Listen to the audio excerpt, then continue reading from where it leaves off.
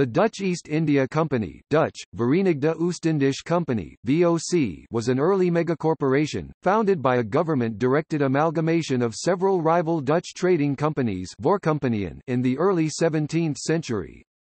It was originally established, on 20 March 1602, as a chartered company to trade with India and Indianized Southeast Asian countries when the Dutch government granted it a 21-year monopoly on the Dutch spice trade. The company has been often labeled a trading company, i.e. a company of merchants who buy and sell goods produced by other people, or sometimes a shipping company. However, the VOC was in fact a proto-conglomerate company, diversifying into multiple commercial and industrial activities such as international trade, especially intra-Asian trade, shipbuilding, both production and trade of East Indian spices, Formosan sugarcane, and South African wine. The company was a transcontinental employer and an early pioneer of outward foreign direct investment. The company's investment projects helped raise the commercial and industrial potential of many underdeveloped or undeveloped regions of the world in the early modern period.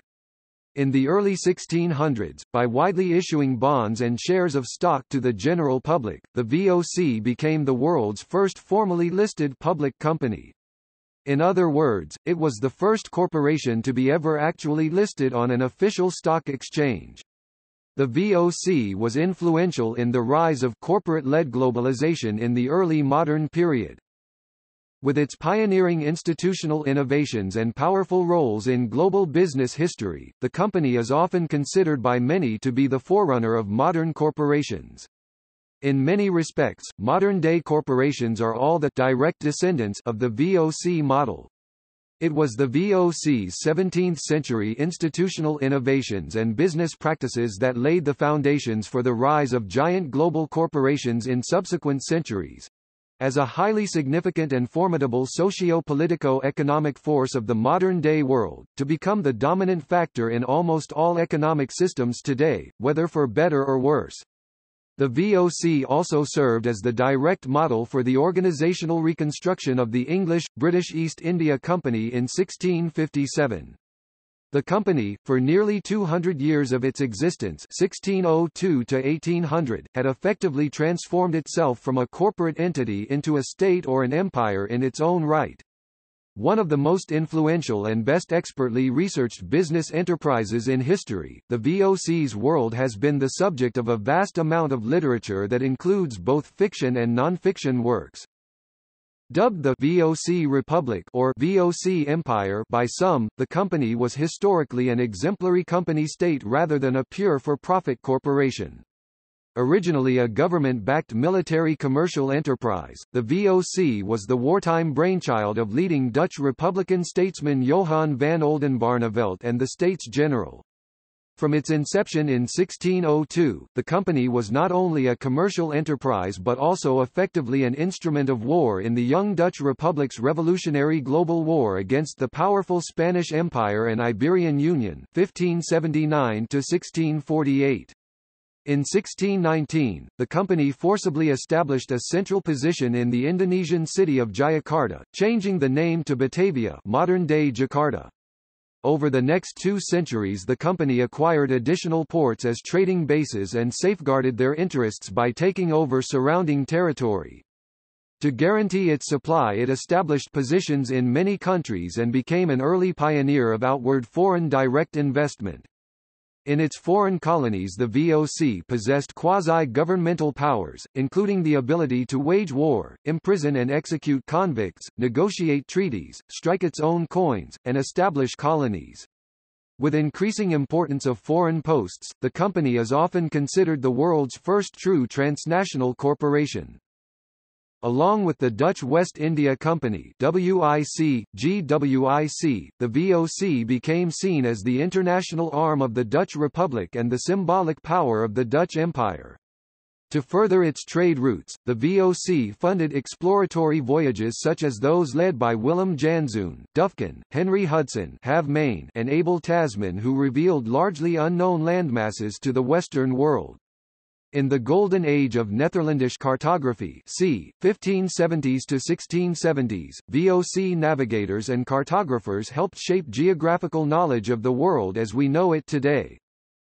Socioeconomic changes in Europe, the shift in power balance, and less successful financial management resulted in a slow decline of the VOC between 1720 and 1799.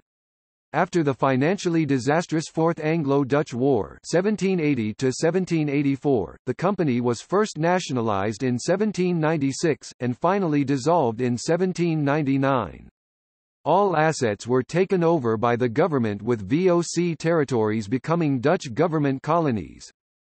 In spite of the VOC's historic roles and contributions, the company has long been heavily criticized for its monopoly policy, exploitation, colonialism, uses of violence, and slavery.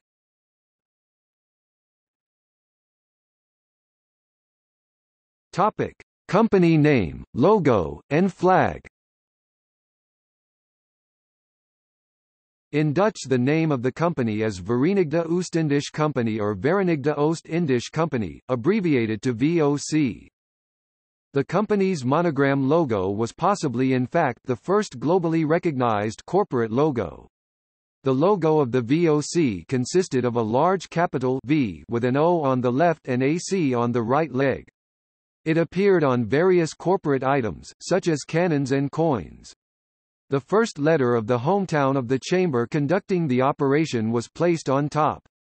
The monogram, versatility, flexibility, clarity, simplicity, symmetry, timelessness, and symbolism are considered notable characteristics of the VOC's professionally designed logo. Those ensured its success at a time when the concept of the corporate identity was virtually unknown. An Australian vintner has used the VOC logo since the late 20th century, having re-registered the company's name for the purpose. The flag of the company was red, white, and blue, with the company logo embroidered on it.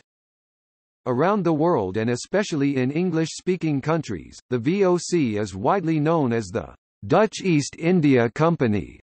The name Dutch East India Company is used to make a distinction with the British East India Company (EIC) and other East Indian companies such as the Danish East India Company, French East India Company, Portuguese East India Company, and the Swedish East India Company.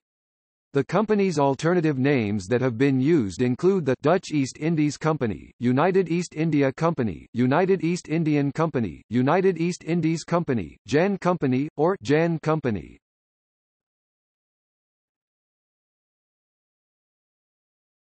Topic: History.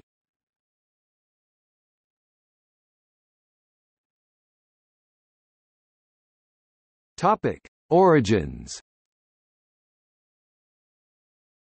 Before the Dutch Revolt, Antwerp had played an important role as a distribution centre in Northern Europe.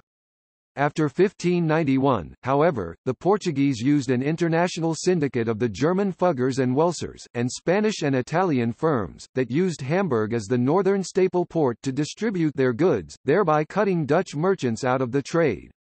At the same time, the Portuguese trade system was unable to increase supply to satisfy growing demand, in particular the demand for pepper.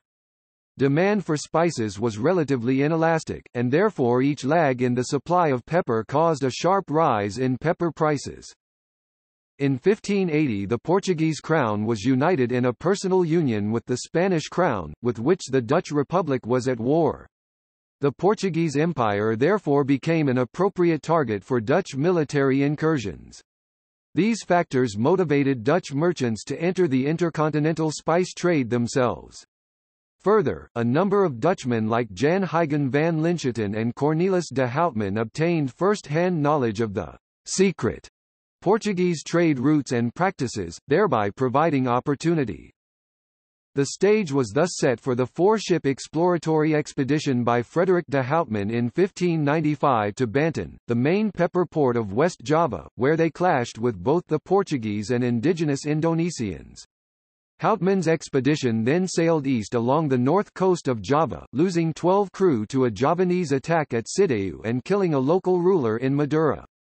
Half the crew were lost before the expedition made it back to the Netherlands the following year, but with enough spices to make a considerable profit.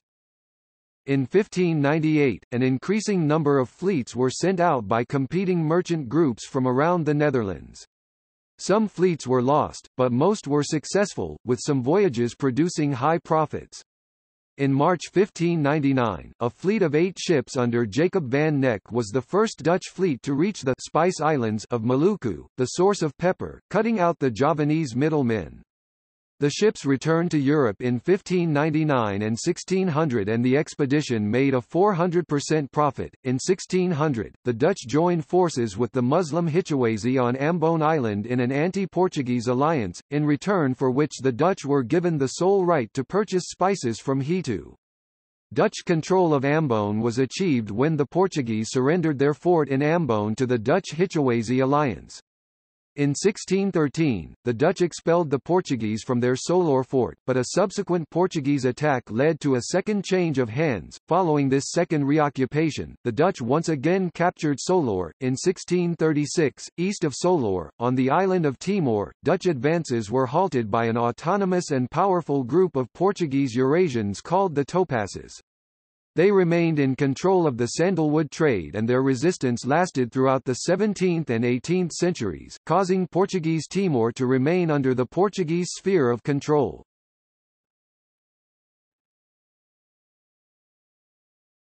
Topic: Formation, rise, and fall.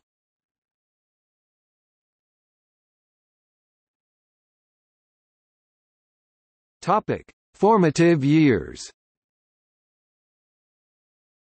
At the time, it was customary for a company to be set up only for the duration of a single voyage and to be liquidated upon the return of the fleet. Investment in these expeditions was a very high-risk venture, not only because of the usual dangers of piracy, disease and shipwreck, but also because the interplay of inelastic demand and relatively elastic supply of spices could make prices tumble at just the wrong moment, thereby ruining prospects of profitability.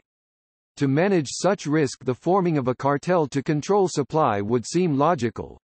The English had been the first to adopt this approach, by bundling their resources into a monopoly enterprise, the English East India Company in 1600, thereby threatening their Dutch competitors with ruin. In 1602, the Dutch government followed suit, sponsoring the creation of a single, United East Indies Company, that was also granted monopoly over the Asian trade. For a time in the 17th century, they were able to monopolize the trade in nutmeg, mace, and cloves and to sell these spices in Europe and India at 14 to 17 times the price they paid in Indonesia. While Dutch profits soared, the local economy of the Spice Islands was destroyed.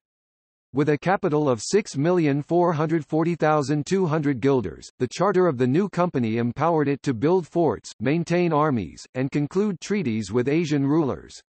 It provided for a venture that would continue for 21 years, with a financial accounting only at the end of each decade. In February 1603, the company seized the Santa Catarina, a 1,500-ton Portuguese merchant carrack, off the coast of Singapore.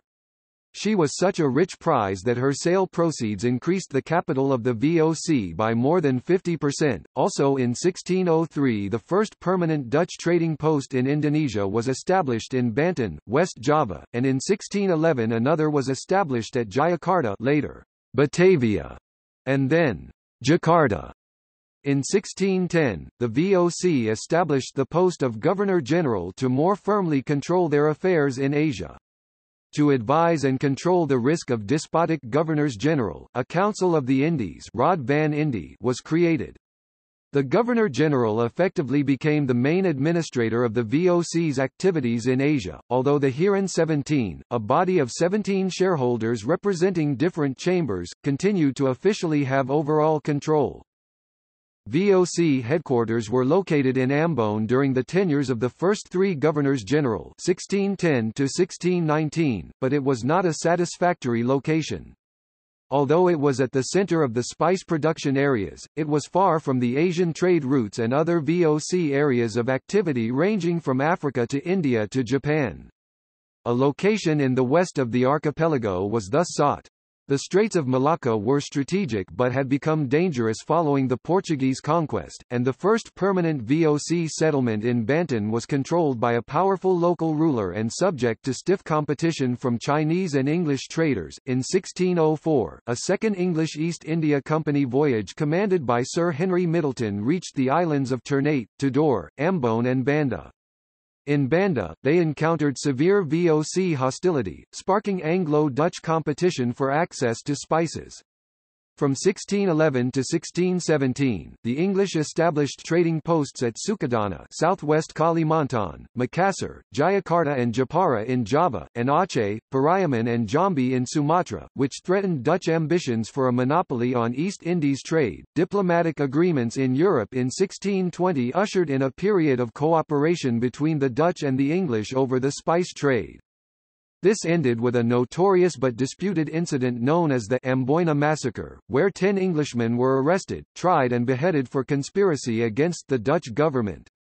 Although this caused outrage in Europe and a diplomatic crisis, the English quietly withdrew from most of their Indonesian activities except trading in Banten and focused on other Asian interests.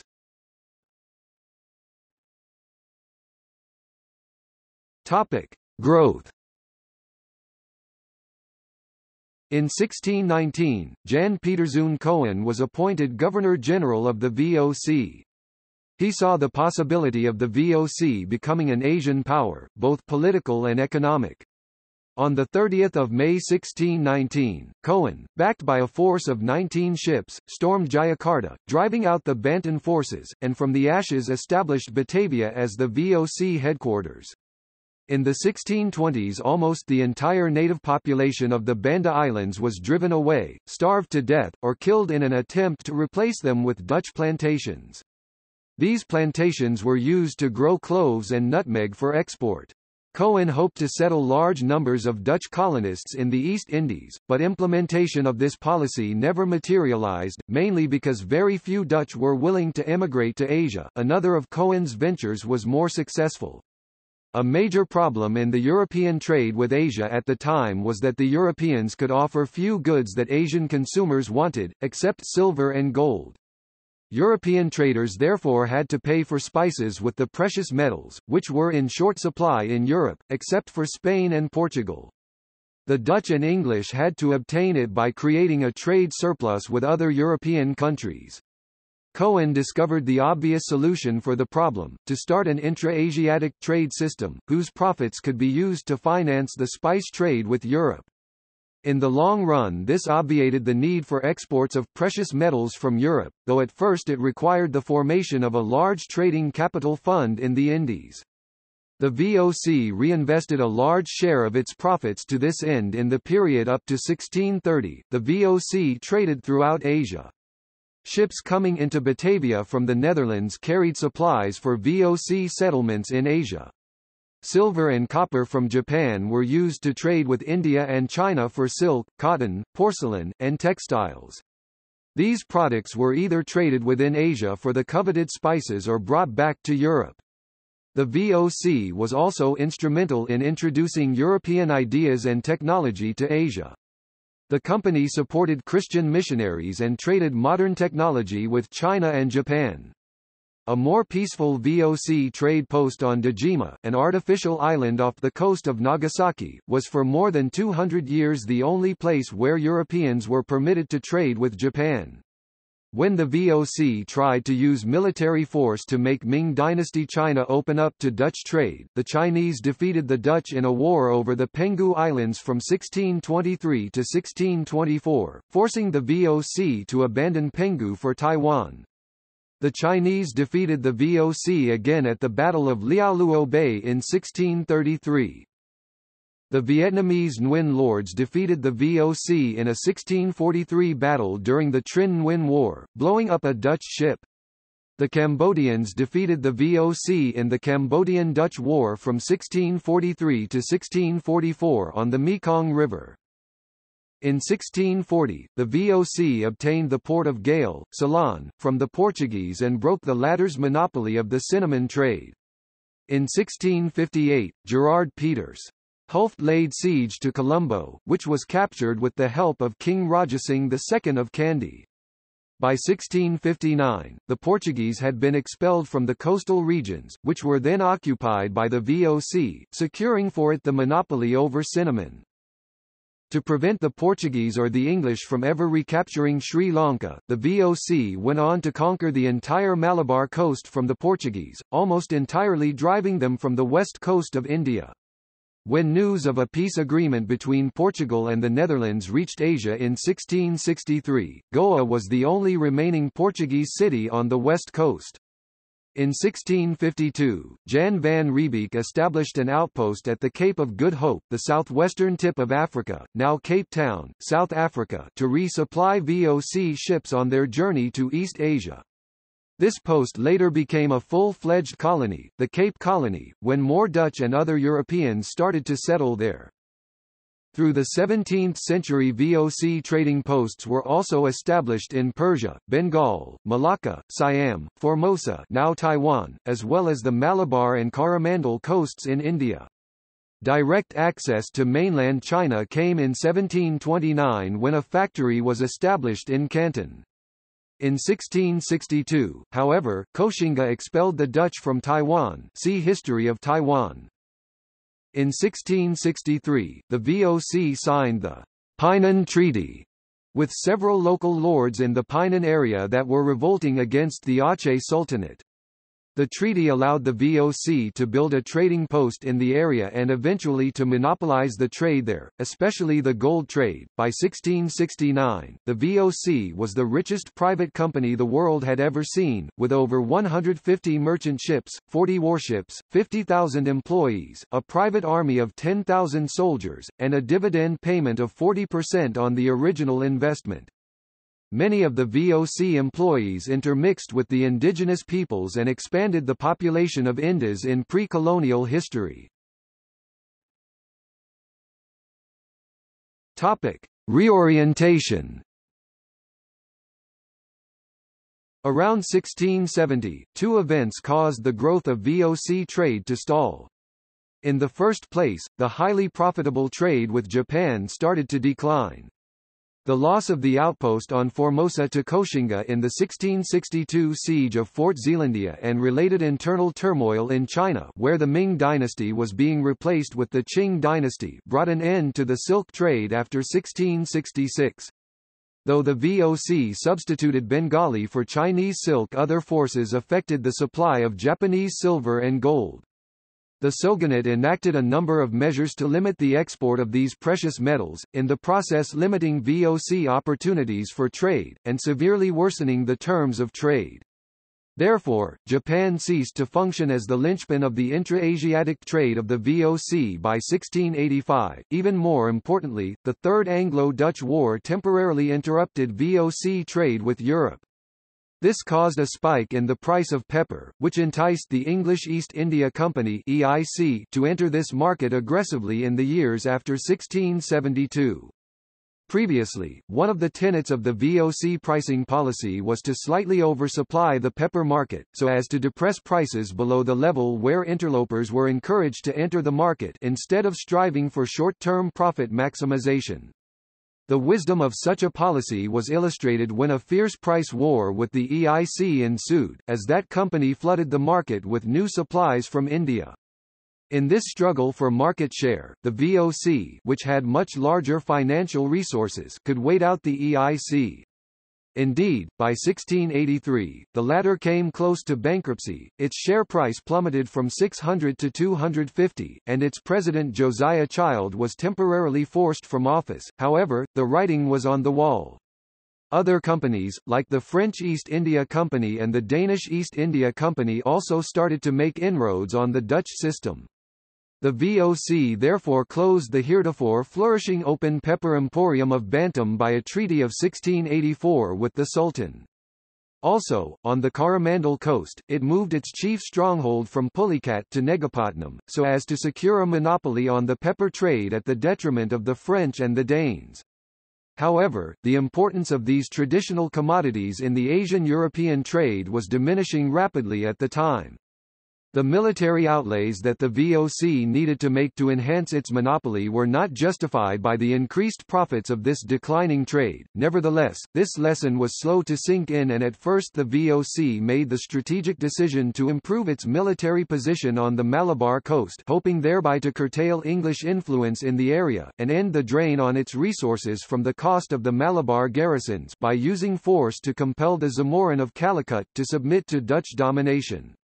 In 1710, the Zamorin was made to sign a treaty with the VOC undertaking to trade exclusively with the VOC and expel other European traders.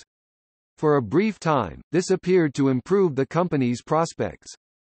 However, in 1715, with EIC encouragement, the Zamorin renounced the treaty. Though a Dutch army managed to suppress this insurrection temporarily, the Zamorin continued to trade with the English and the French, which led to an appreciable upsurge in English and French traffic. The VOC decided in 1721 that it was no longer worth the trouble to try to dominate the Malabar pepper and spice trade. A strategic decision was taken to scale down the Dutch military presence and in effect yield the area to EIC influence. The 1741 Battle of Kalachal by warriors of Travancore under Raja Marthanda Varma defeated the Dutch. The Dutch commander Captain Eustatius de Lannoy was captured. Marthanda Varma agreed to spare the Dutch captain's life on condition that he joined his army and trained his soldiers on modern lines. This defeat in the Travancore-Dutch War is considered the earliest example of an organized Asian power overcoming European military technology and tactics, and it signaled the decline of Dutch power in India. The attempt to continue as before as a low-volume, high-profit business enterprise with its core business in the spice trade had therefore failed. The company had however already reluctantly followed the example of its European competitors in diversifying into other Asian commodities, like tea, coffee, cotton, textiles, and sugar. These commodities provided a lower profit margin and therefore required a larger sales volume to generate the same amount of revenue. This structural change in the commodity composition of the VOC's trade started in the early 1680s, after the temporary collapse of the EIC around 1683 offered an excellent opportunity to enter these markets. The actual cause for the change lies, however, in two structural features of this new era. In the first place, there was a revolutionary change in the tastes affecting European demand for Asian textiles, coffee and tea, around the turn of the 18th century. Secondly, a new era of an abundant supply of capital at low interest rates suddenly opened around this time. The second factor enabled the company easily to finance its expansion in the new areas of commerce. Between the 1680s and 1720s, the VOC was therefore able to equip and man an appreciable expansion of its fleet, and acquire a large amount of precious metals to finance the purchase of large amounts of Asian commodities, for shipment to Europe. The overall effect was approximately to double the size of the company. The tonnage of the returning ships rose by 125% in this period. However, the company's revenues from the sale of goods landed in Europe rose by only 78%. This reflects the basic change in the VOC's circumstances that had occurred. It now operated in new markets for goods with an elastic demand, in which it had to compete on an equal footing with other suppliers. This made for low profit margins. Unfortunately, the business information systems of the time made this difficult to discern for the managers of the company, which may partly explain the mistakes they made from hindsight. This lack of information might have been counteracted, as in earlier times in the VOC's history, by the business acumen of the directors. Unfortunately, by this time these were almost exclusively recruited from the political regent class, which had long since lost its close relationship with merchant circles. Low profit margins in themselves do not explain the deterioration of revenues. To a large extent, the costs of the operation of the VOC had a fixed character: military establishments, maintenance of the fleet and such. Profit levels might therefore have been maintained if the increase in the scale of trading operations that in fact took place had resulted in economies of scale. However, though larger ships transported the growing volume of goods, labor productivity did not go up sufficiently to realize these. In general, the company's overhead rose in step with the growth in trade volume. Declining gross margins translated directly into a decline in profitability of the invested capital. The era of expansion was one of profitless growth.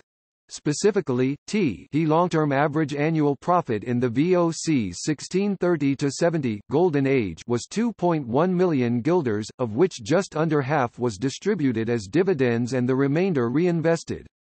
The long-term average annual profit in the Expansion Age 1680–1730 was 2.0 million guilders, of which 3/4 was distributed as dividend and 1/4 reinvested.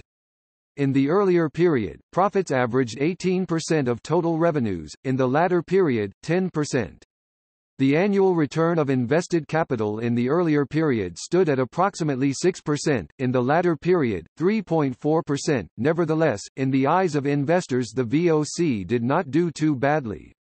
The share price hovered consistently around the 400 mark from the mid-1680s, excepting a hiccup around the Glorious Revolution in 1688, and they reached an all-time high of around 642 in the 1720s.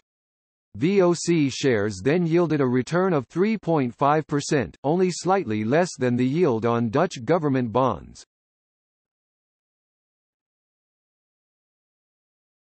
Topic: Decline and fall. After 1730, the fortunes of the VOC started to decline. 5 major problems, not all of equal weight, explain its decline over the next 50 years to 1780. There was a steady erosion of intra-Asiatic trade because of changes in the Asiatic political and economic environment that the VOC could do little about. These factors gradually squeezed the company out of Persia, Surate, the Malabar coast, and Bengal. The company had to confine its operations to the belt it physically controlled, from Ceylon through the Indonesian archipelago. The volume of this intra-Asiatic trade, and its profitability, therefore had to shrink. The way the company was organized in Asia, centralized on its hub in Batavia, that initially had offered advantages in gathering market information, began to cause disadvantages in the 18th century because of the inefficiency of first shipping everything to this central point. This disadvantage was most keenly felt in the tea trade, where competitors like the EIC and the Ostend Company shipped directly from China to Europe. The venality of the VOC's personnel, in the sense of corruption and non-performance of duties, though a problem for all East India companies at the time, seems to have plagued the VOC on a larger scale than its competitors. To be sure, the company was not a good employer. Salaries were low, and private account trading was officially not allowed. Not surprisingly, it proliferated in the 18th century to the detriment of the company's performance. From about the 1790s onward, the phrase perished under corruption, vergaan onder corrupte, also abbreviated VOC in Dutch, came to summarize the company's future. A problem that the VOC shared with other companies was the high mortality and morbidity rates among its employees. This decimated the company's ranks and enervated many of the survivors. A self-inflicted wound was the VOC's dividend policy. The dividends distributed by the company had exceeded the surplus it garnered in Europe in every decade from 1690 to 1760 except 1710 to 1720. However, in the period up to 1730 the directors shipped resources to Asia to build up the trading capital there. Consolidated bookkeeping therefore probably would have shown that total profits exceeded dividends. In addition, between 1700 and 1740 the company retired 5.4 million guilders of long-term debt. The company therefore was still on a secure financial footing in these years. This changed after 1730. While profits plummeted, the Bewindhebbers only slightly decreased dividends from the earlier level. Distributed dividends were therefore in excess of earnings in every decade but one, 1760 to 1770. To accomplish this, the Asian capital stock had to be drawn down by 4 million guilders between 1730 and 1780, and the liquid capital available in Europe was reduced by 20 million guilders in the same period. The directors were therefore constrained to replenish the company's liquidity by resorting to short-term financing from anticipatory loans, backed by expected revenues from home-bound fleets. Despite these problems, the VOC in 1780 remained an enormous operation. Its capital in the Republic, consisting of ships and goods in inventory, totaled 28 million guilders. Its capital in Asia, consisting of the liquid trading fund and goods en route to Europe, totaled 46 million guilders. Total capital, net of outstanding debt, stood at 62 million guilders. The prospects of the company at this time therefore were not hopeless, had one of the plans for reform been undertaken successfully. However, the Fourth Anglo-Dutch War intervened.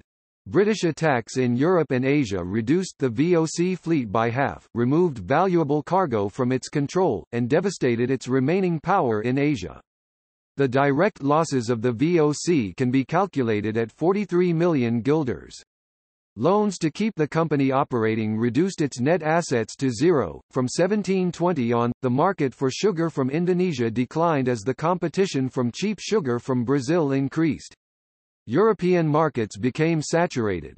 Dozens of Chinese sugar traders went bankrupt, which led to massive unemployment, which in turn led to gangs of unemployed coolies.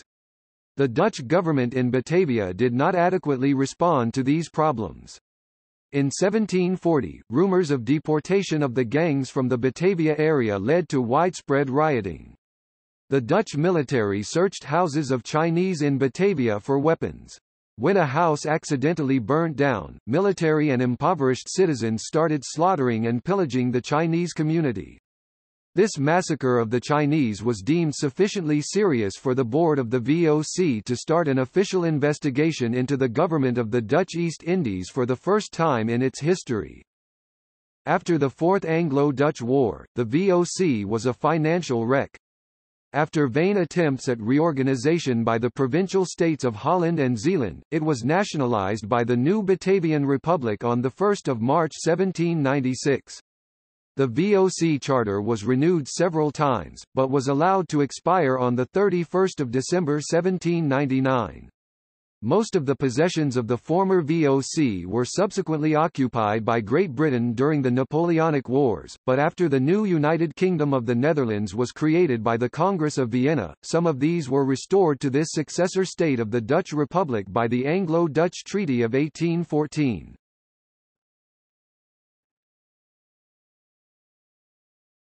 Topic: Organizational structure.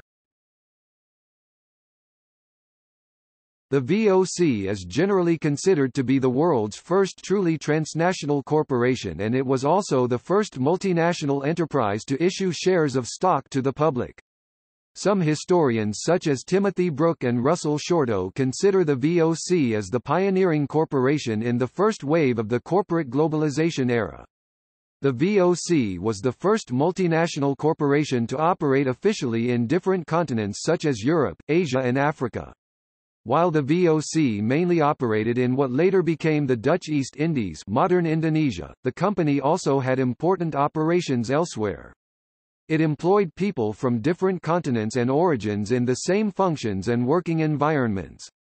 Although it was a Dutch company, its employees included not only people from the Netherlands, but also many from Germany and from other countries as well. Besides the diverse Northwest European workforce recruited by the VOC in the Dutch Republic, the VOC made extensive use of local Asian labor markets. As a result, the personnel of the various VOC offices in Asia consisted of European and Asian employees. Asian or Eurasian workers might be employed as sailors, soldiers, writers, carpenters, smiths, or as simple unskilled workers.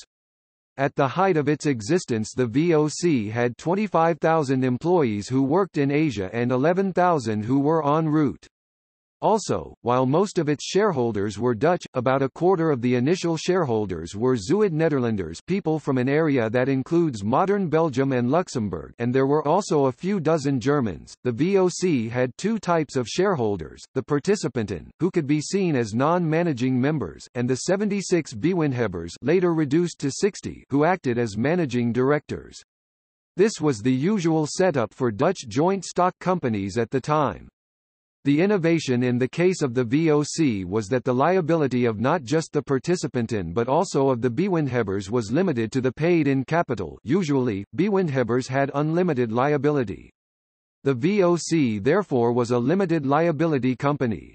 Also, the capital would be permanent during the lifetime of the company.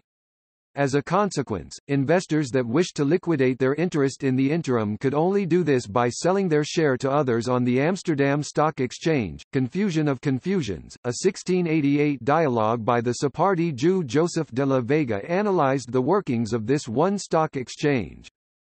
The VOC consisted of 6 chambers kamers in port cities, Amsterdam, Delft, Rotterdam, Enkhuizen, Middelburg and Hoorn. Delegates of these chambers convened as the Heren 17, the Lords 17.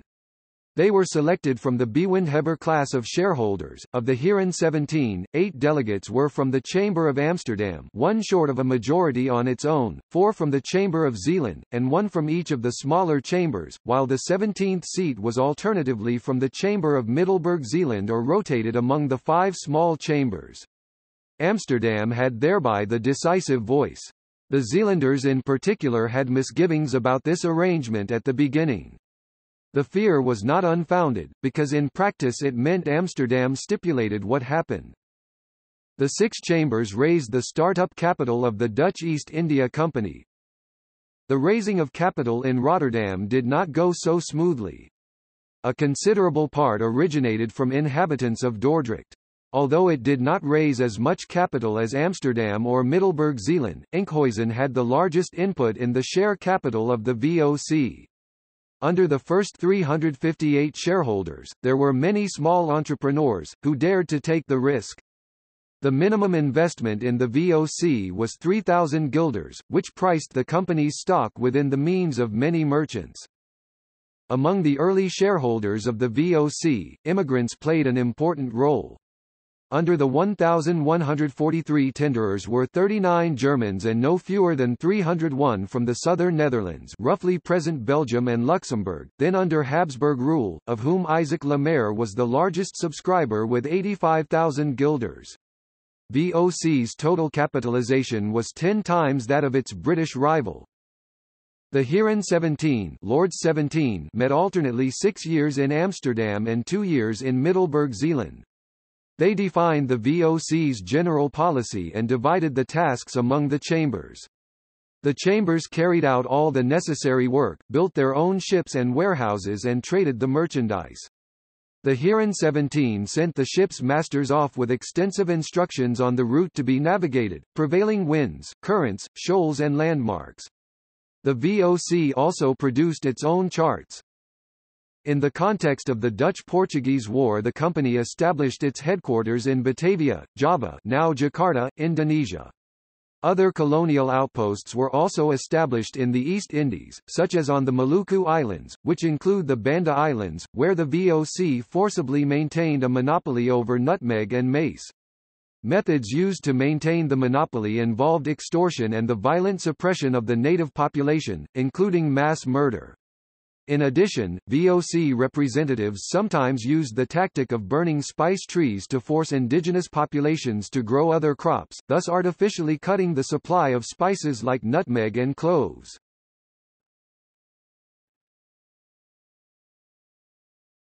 Topic: Shareholder activism at the VOC and the beginnings of modern corporate governance problems.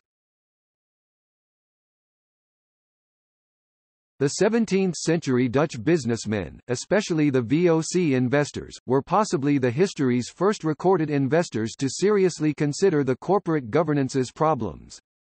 Isaac Le Maire, who is known as history's first recorded short seller, was also a sizable shareholder of the VOC.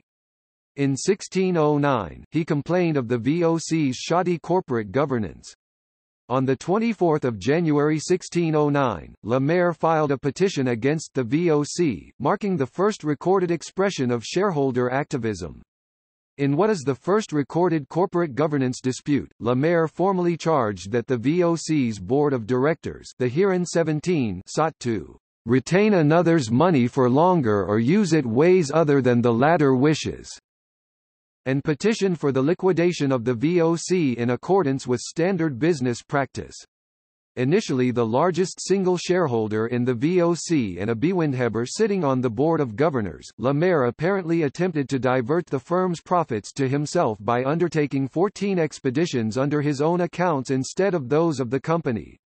Since his large shareholdings were not accompanied by greater voting power, Le Maire was soon ousted by other governors in 1605 on charges of embezzlement, and was forced to sign an agreement not to compete with the VOC. Having retained stock in the company following this incident, in 1609 Le Maire would become the author of what is celebrated as first recorded expression of shareholder advocacy at a publicly traded company. In 1622, the history's first recorded shareholder revolt also happened among the VOC investors who complained that the company account books had been smeared with bacon, so that they might be eaten by dogs. The investors demanded a reconninge, a proper financial audit. The 1622 campaign by the shareholders of the VOC is a testimony of genesis of corporate social responsibility (CSR), in which shareholders staged protests by distributing pamphlets and complaining about management self-enrichment and secrecy.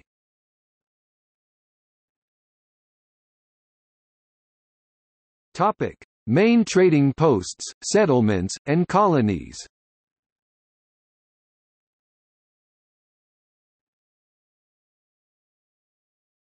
Topic: Europe.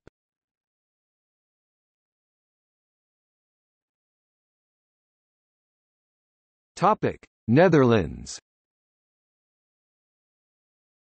Amsterdam, global headquarters. Delft, Enkhuizen, Hoorn, Middelburg, Rotterdam. Topic: Africa.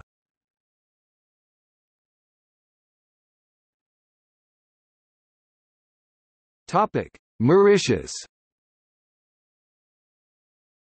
Dutch Mauritius 1638 to 1658, 1664 to 1710. Topic: South Africa. Dutch Cape Colony 1652 to 1806. Topic: Asia.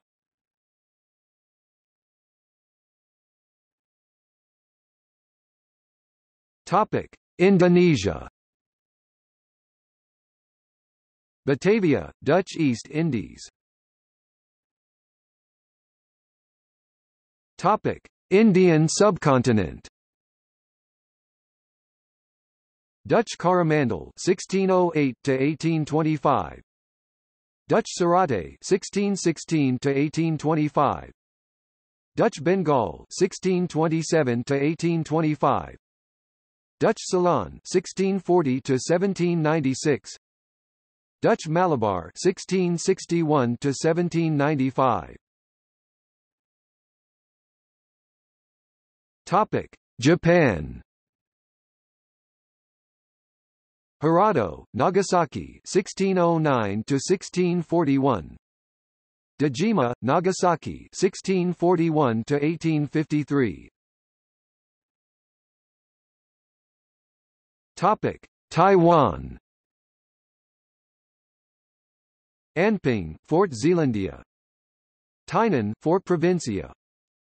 Wangan, Penghu, Pescadores Islands, Fort Vlissingen, 1620 to 1624. Keelung, Fort Noord-Holland, Fort Victoria. Tamsui, Fort Antonio. Topic: Malaysia. Dutch Malacca 1641 to 1795, 1818 to 1825. Topic: Thailand. Ayutthaya 1608 to 1767. Topic: Vietnam. Thang Long, Tonkin 1636 to 1699. Hoi An 1636 to 1741. Topic: Conflicts and wars involving the VOC. The history of VOC commercial conflict, for example with the British East India Company (EIC), was at times closely connected to Dutch military conflicts. The commercial interests of the VOC and more generally the Netherlands were reflected in military objectives and the settlements agreed by treaty. In the Treaty of Breda 1667, ending the Second Anglo-Dutch War, the Dutch were finally able to secure a VOC monopoly for nutmeg trade, ceding the island of Manhattan to the British while gaining the last non-VOC-controlled source of nutmeg, the island of Roon in the Banda Islands. The Dutch later recaptured Manhattan, but returned it along with the colony of New Netherland in the Treaty of Westminster 1674, ending the Fourth Anglo-Dutch War. The British also gave up claims on Suriname as part of the Treaty of Westminster. There was also an effort to compensate the war-related losses of the Dutch West India Company in the mid-17th century by the profits of the VOC, though this was ultimately blocked.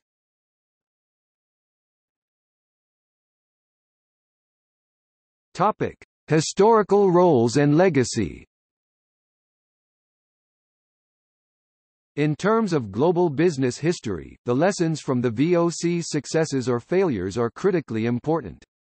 In his book Amsterdam, A History of the World's Most Liberal City 2013, American author and historian Russell Shorto summarizes the VOC's importance in world history. Like the oceans it mastered, the VOC had a scope that is hard to fathom. One could craft a defensible argument that no company in history has had such an impact on the world. Its surviving archives in Cape Town, Colombo, Chennai, Jakarta, and The Hague have been measured by a consortium applying for a UNESCO grant to preserve them in kilometers. In innumerable ways the VOC both expanded the world and brought its far-flung regions together. It introduced Europe to Asia and Africa, and vice versa, while its sister multinational, the West India Company, set New York City in motion and colonized Brazil and the Caribbean islands. It pioneered globalization and invented what might be the first modern bureaucracy. It advanced cartography and shipbuilding. It fostered disease, slavery, and exploitation on a scale never before imagined. A pioneering early model of the multinational corporation in its modern sense, the company is also considered to be the world's first true transnational corporation. In the early 1600s, the VOC became the world's first formally listed public company because it was the first corporation to be ever actually listed on a formal stock exchange. The VOC had a massive influence on the evolution of the modern corporation by creating an institutional prototype for subsequent large-scale business enterprises, in particular large corporations like multinational, transnational, global corporations, and their rise to become a highly significant socio-politico-economic force of the modern world as we know it today. In many respects, modern-day publicly listed global companies including Forbes Global 2000 companies are all descendants of a business model pioneered by the VOC in the 17th century.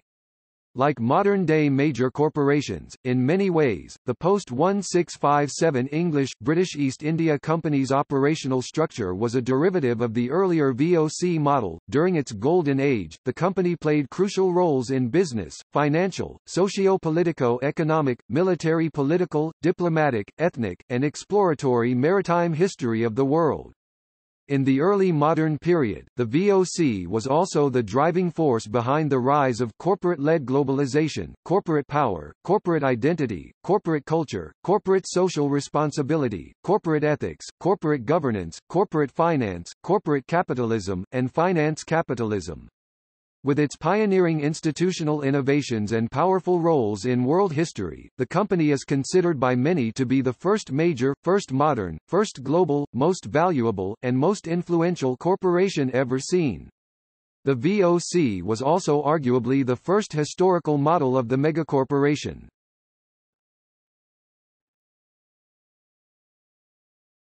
Topic: Institutional innovations and impacts on modern-day global business practices and financial system.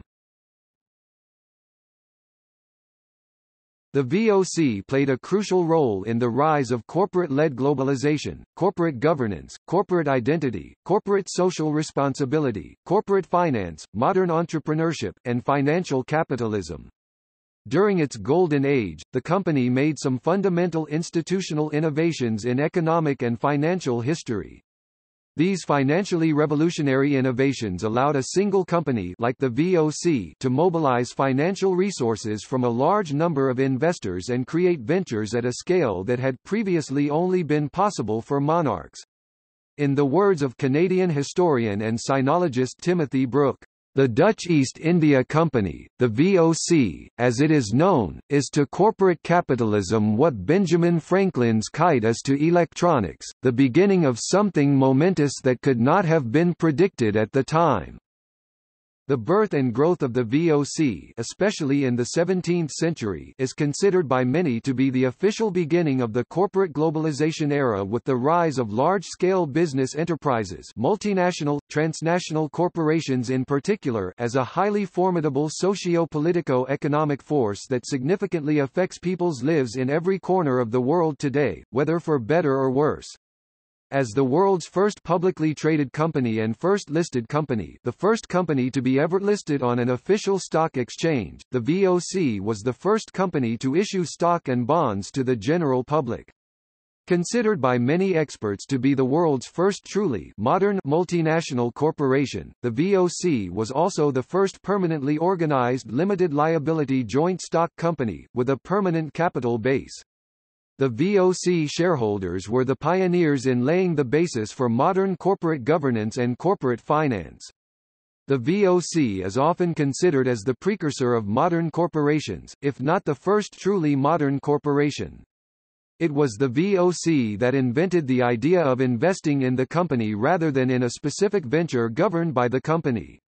With its pioneering features such as corporate identity, first globally recognized corporate logo, entrepreneurial spirit, legal personhood, transnational multinational operational structure, high and stable profitability, permanent capital, fixed capital stock, freely transferable shares and tradable securities, separation of ownership and management, and limited liability for both shareholders and managers, the VOC is generally considered a major institutional breakthrough and the model for large corporations that now dominate the global economy.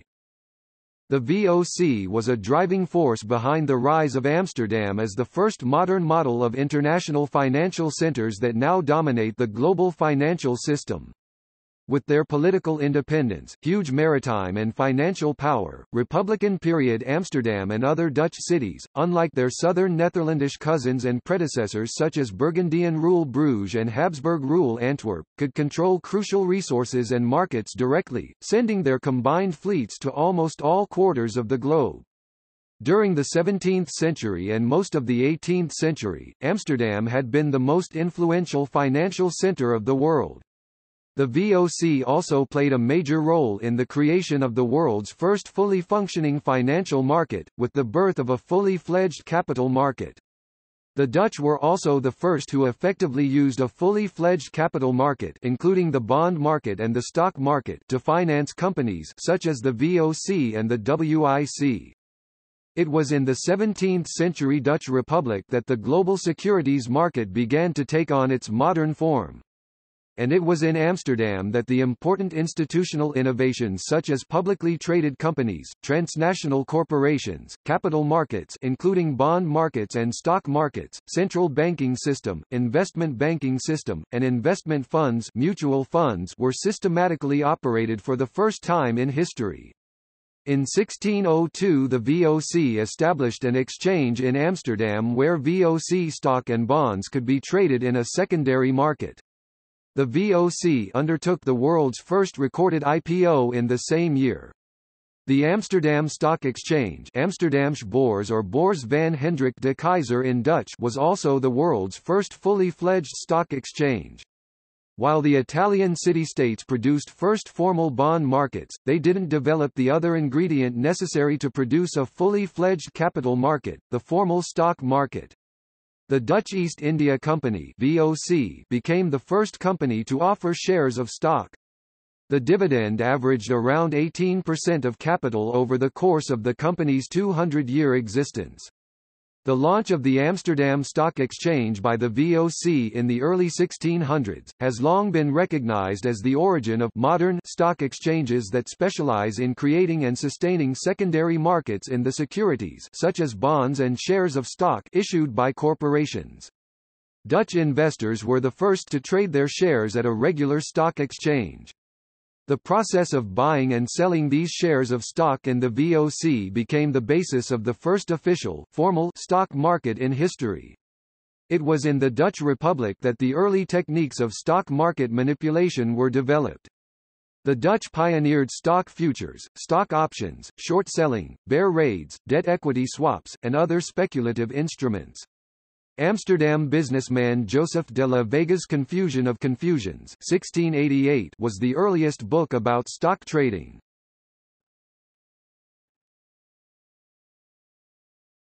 Topic: Impacts on social, economic, financial, political, and military history of the Netherlands. The idea of a highly competitive and organized, active mainly in Greater India but headquartered in the United Provinces of the Netherlands, Dutch government-backed privately financed military commercial enterprise was the wartime brainchild of the leading Republican statesman Johan van Oldenbarnevelt and the States General in the late 1590s. In 1602, the United East India Company (VOC) was formed by a government-directed consolidation, amalgamation of several rival Dutch trading companies or the so-called Voorcompagnieën. It was a time when the newly formed Dutch Republic was in the midst of their 80-year-long revolutionary global war against the mighty Spanish Empire and Iberian Union, 1579–1648. And therefore, from the beginning, the VOC was not only a business enterprise but also an instrument of war. In other words, the VOC was a fully functioning military political commercial complex in its own right rather than a pure trading company or shipping company. In the early modern period, the VOC was the largest private employer in the Low Countries. The company was a major force behind the financial revolution and economic miracle of the young Dutch Republic in the 17th century. During their golden age, the Dutch Republic or the Northern Netherlands, as the resource-poor and obscure cousins of the more urbanized Southern Netherlands, rose to become the world's leading economic and financial superpower. Despite its lack of natural resources except for water and wind power and its comparatively modest size and population, the Dutch Republic dominated global market in many advanced industries such as shipbuilding, shipping, water engineering, printing and publishing, map making, pulp and paper, lens making, sugarcane refining, overseas investment, financial services, and international trade. The Dutch Republic was an early industrialized nation-state in its golden age. The 17th-century Dutch mechanical inventions such as wind-powered sawmills and Hollander beaters helped revolutionize shipbuilding and paper including pulp industries in the early modern period. The VOC's shipyards also contributed greatly to the Dutch domination of global shipbuilding and shipping industries during the 1600s. By 17th-century standards, as Richard Unger affirms, Dutch shipbuilding was a massive industry and larger than any shipbuilding industry which had preceded it. By the 1670s the size of the Dutch merchant fleet probably exceeded the combined fleets of England, France, Spain, Portugal, and Germany. Until the mid-1700s, the economic system of the Dutch Republic including its financial system was the most advanced and sophisticated ever seen in history.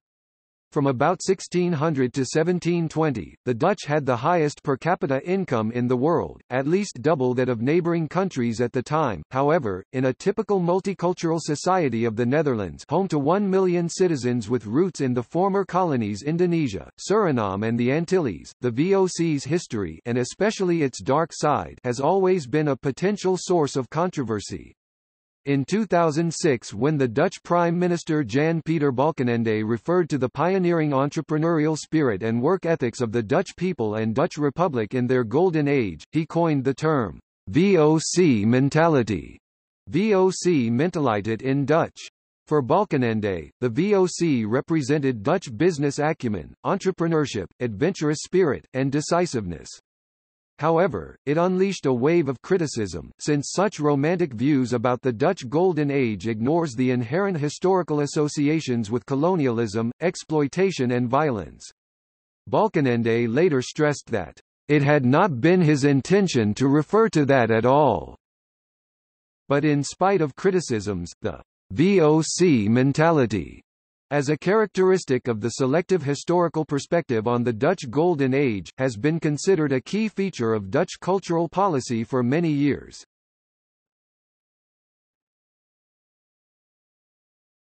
Topic: Roles in the history of the global economy and international relations. The VOC was a transcontinental employer and an early pioneer of outward foreign direct investment at the dawn of modern capitalism. In his book The Ecology of Money, Debt, Growth, and Sustainability 2013, Adrian Kuzminski notes, "The Dutch, it seems, more than anyone in the West since the palmy days of ancient Rome, had more money than they knew what to do with. They discovered, unlike the Romans, that the best use of money was to make more money. They invested it, mostly in overseas ventures, utilizing the innovation of the joint stock company in which private investors could purchase shares, the most famous being the Dutch East India Company." The VOC's intercontinental activities played a major role to the Dutch Republic's prosperity, as well as it could awaken socio-economic dynamism elsewhere. Wherever Dutch capital went, urban features were developed, economic activities expanded, new industries established, new jobs created, trading companies operated, swamps drained, mines opened, forests exploited, canals constructed, mills turned, and ships were built. In the early modern period, the Dutch were pioneering capitalists who raised the commercial and industrial potential of underdeveloped or undeveloped lands whose resources they exploited, whether for better or worse. For example, the native economies of pre-VOC era Taiwan and South Africa were virtually undeveloped or were in almost primitive states. In many ways, recorded economic history of Taiwan and South Africa began with the golden age of the VOC in the 17th century. It was VOC people who established and developed the first urban areas in the history of Taiwan, Tainan, and South Africa, including Cape Town, Stellenbosch, and Swellendam. The VOC existed for almost 200 years from its founding in 1602, when the States General of the Netherlands granted it a 21-year monopoly over Dutch operations in Asia until its demise in 1796. During those 2 centuries, between 1602 and 1796, the VOC sent almost 1 million Europeans to work in the Asia trade on 4,785 ships, and netted for their efforts more than 2.5 million tons of Asian trade goods. By contrast, the rest of Europe combined sent only 882,412 people from 1500 to 1795, and the fleet of the English, later British East India Company, the VOC's nearest competitor, was a distant second to its total traffic with 2,690 ships and a mere 1/5 the tonnage of goods carried by the VOC. The VOC enjoyed huge profits from its spice monopoly through most of the 17th century. By 1669, the VOC was the richest company the world had ever seen, with over 150 merchant ships, 40 warships, 50,000 employees, a private army of 10,000 soldiers, and a dividend payment of 40% on the original investment. In terms of military political history, the VOC, along with the Dutch West India Company (WIC, GWIC), was seen as the international arm of the Dutch Republic and the symbolic power of the Dutch Empire. The VOC was historically a military political economic complex rather than a pure trading company or shipping company. The government-backed but privately financed company was effectively a state in its own right, or a state within another state. For almost 200 years of its existence, the VOC was a key non-state geopolitical player in Eurasia.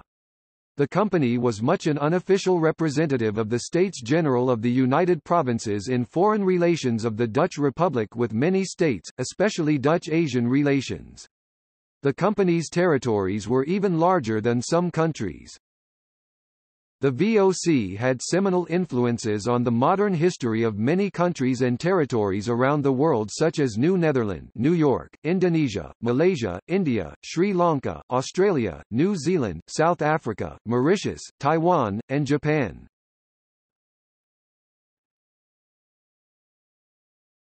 Topic: Artistic, scientific, technological, and cultural legacies of the VOC world.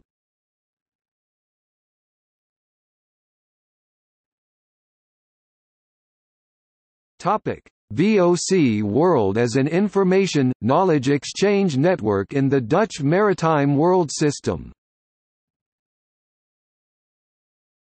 During the Dutch Golden Age, the Dutch, using their expertise in doing business, cartography, shipbuilding, seafaring and navigation, traveled to the far corners of the world, leaving their language embedded in the names of many places. Dutch exploratory voyages revealed largely unknown landmasses to the civilized world and put their names on the world map.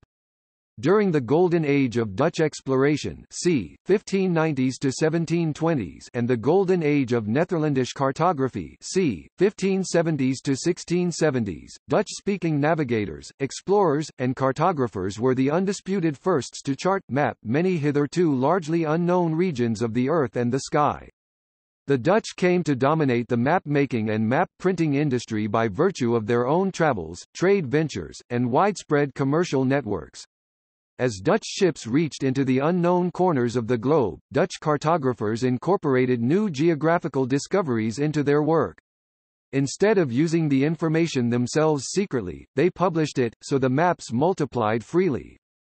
For almost 200 years, the Dutch dominated world trade. Dutch ships carried goods, but they also opened up opportunities for the exchange of knowledge. The commercial networks of the Dutch transnational companies, i.e. the VOC and West India Company (WIC, GWIC), provided an infrastructure which was accessible to people with a scholarly interest in the exotic world. The VOC's bookkeeper Hendrik Hamel was the first known European, Westerner to experience firsthand and write about Joseon-era Korea. In his report, published in the Dutch Republic in 1666, Hendrik Hamel described his adventures on the Korean peninsula and gave the first accurate description of daily life of Koreans to the Western world. The VOC trade post on Dejima, an artificial island off the coast of Nagasaki, was for more than 200 years the only place where Europeans were permitted to trade with Japan. Rengaku, literally Dutch learning, and by extension Western learning, is a body of knowledge developed by Japan through its contacts with the Dutch enclave of Dejima, which allowed Japan to keep abreast of Western technology and medicine in the period when the country was closed to foreigners, 1641 to 1853, because of the Tokugawa shogunate's policy of national isolation, Sakoku.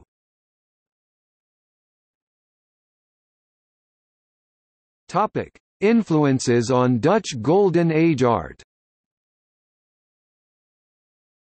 From 1609 the VOC had a trading post in Japan, Hirado, Nagasaki, which used local paper for its own administration. However, the paper was also traded to the VOC's other trading posts and even the Dutch Republic. Many impressions of the Dutch Golden Age artist Rembrandt's prints were done on Japanese paper. From about 1647 Rembrandt sought increasingly to introduce variation into his prints by using different sorts of paper, and printed most of his plates regularly on Japanese paper. He also used the paper for his drawings. The Japanese paper types, which was actually imported from Japan by the VOC, attracted Rembrandt with its warm, yellowish color. They are often smooth and shiny, whilst Western paper has a more rough and matte surface. Moreover, the VOC's imported Chinese export porcelain and Japanese export porcelain wares are often depicted in many Dutch Golden Age genre paintings, especially in Jan Vermeer's paintings.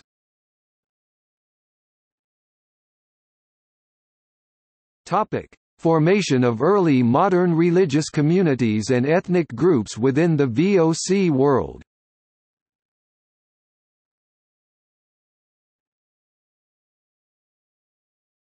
Topic: Contributions in the Age of Exploration. The Dutch East India Company (VOC) was also a major force behind the golden age of Dutch exploration and discovery, c. 1590s to 1720s.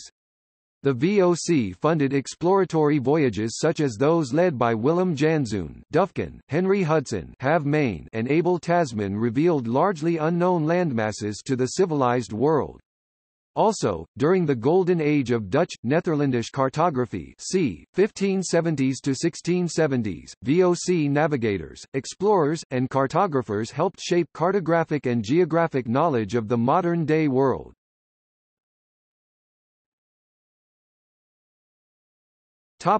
Have Main's exploratory voyage and role in the formation of New Netherland.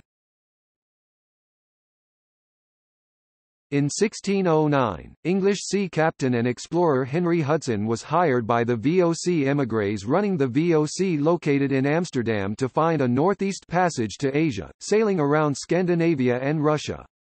He was turned back by the ice of the Arctic in his second attempt, so he sailed west to seek a northwest passage rather than return home.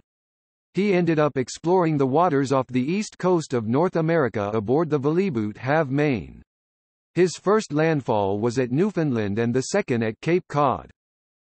Hudson believed that the passage to the Pacific Ocean was between the St. Lawrence River and Chesapeake Bay, so he sailed south to the bay then turned northward, traveling close along the shore. He first discovered Delaware Bay and began to sail upriver looking for the passage. This effort was foiled by sandy shoals, and the Have Main continued north. After passing Sandy Hook, Hudson and his crew entered the Narrows into the upper New York Bay. Unbeknownst to Hudson, the Narrows had already been discovered in 1524 by explorer Giovanni da Verrazzano. Today, the bridge spanning them is named after him. Hudson believed that he had found the continental water route, so he sailed up the major river which later bore his name, the Hudson. He found the water too shallow to proceed several days later. At the site of present-day Troy, New York, upon returning to the Netherlands, Hudson reported that he had found a fertile land and an amicable people willing to engage his crew in small-scale bartering of furs, trinkets, clothes, and small manufactured goods. His report was first published in 1611 by Emmanuel van Meteren, an Antwerp émigré and the Dutch consul at London. This stimulated interest in exploiting this new trade resource, and it was the catalyst for Dutch merchant traders to fund more expeditions. In 1611–12, the Admiralty of Amsterdam sent 2 covert expeditions to find a passage to China with the yachts Crayon and Voss, captained by Jan Cornelis May and Simon Willems Cat, respectively. In 4 voyages made between 1611 and 1614, the area between present-day Maryland and Massachusetts was explored, surveyed, and charted by Adrian Block, Hendrik Christiansen, and Cornelius Jacobsen May.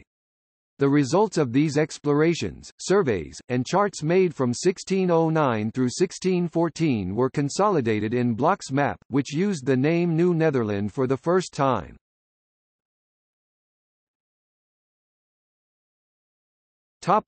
Dutch discovery, exploration, and mapping of mainland Australia, Tasmania, New Zealand, and various islands.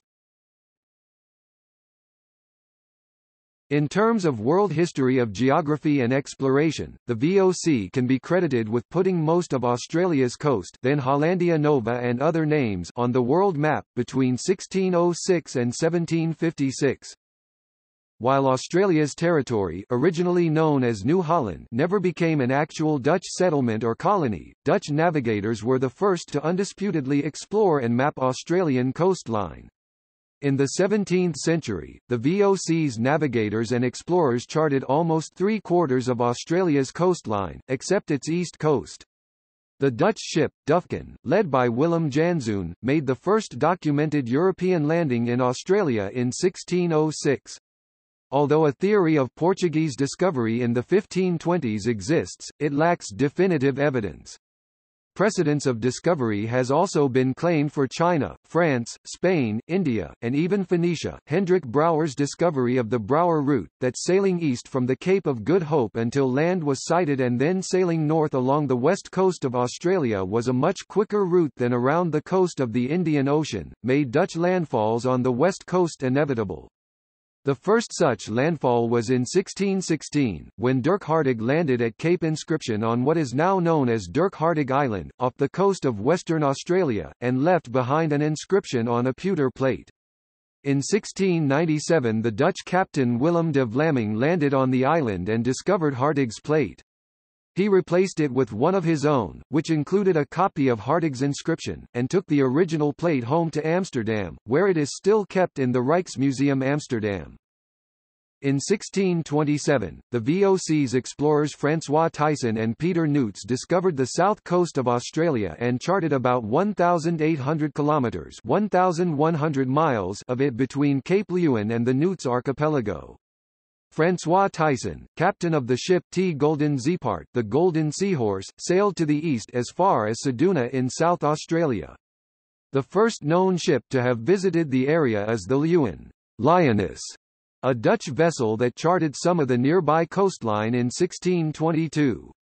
The log of the Leeuwin has been lost, so very little is known of the voyage. However, the land discovered by the Leeuwin was recorded on a 1627 map by Hessel Gerrits, Kaart van het Land van Dondrocht, Chart of the Land of Eendrocht, which appears to show the coast between present-day Hamelin Bay and Point d'Entrecasteaux. Part of Thijssen's map shows the islands St. Francis and St. Peter, now known collectively with their respective groups as the Nuyts Archipelago. Thijssen's observations were included as soon as 1628 by the VOC cartographer Hessel Gerrits in a chart of the Indies and New Holland. This voyage defined most of the southern coast of Australia and discouraged the notion that New Holland, as it was then known, was linked to Antarctica. In 1642, Abel Tasman sailed from Mauritius and on 24 November, sighted Tasmania. He named Tasmania Anthoanige van Diemensland, anglicised as Van Diemen's Land, after Anthony van Diemen, the VOC's Governor-General, who had commissioned his voyage. It was officially renamed Tasmania in honour of its first European discoverer on 1 January 1856. In 1642, during the same expedition, Tasman's crew discovered and charted New Zealand's coastline. They were the first Europeans known to reach New Zealand. Tasman anchored at the northern end of the South Island in Golden Bay, he named it Murderers Bay, in December 1642 and sailed northward to Tonga following a clash with local Maori. Tasman sketched sections of the two main islands' west coasts. Tasman called them Staten Land, after the States General of the Netherlands, and that name appeared on his first maps of the country. In 1645 Dutch cartographers changed the name to Nova Zealandia in Latin, from New Zealand, after the Dutch province of Zeeland. It was subsequently anglicised as New Zealand by James Cook. Various claims have been made that New Zealand was reached by other non-Polynesian voyagers before Tasman, but these are not widely accepted.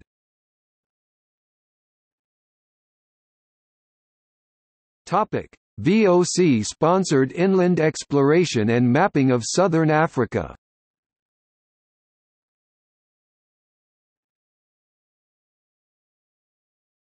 Topic: Criticism.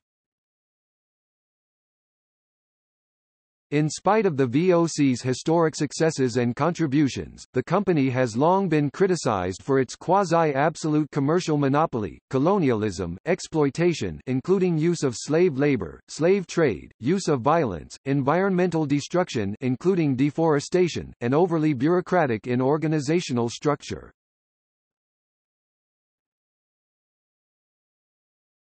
Topic: VOC colonialism, monopoly policy and uses of violence.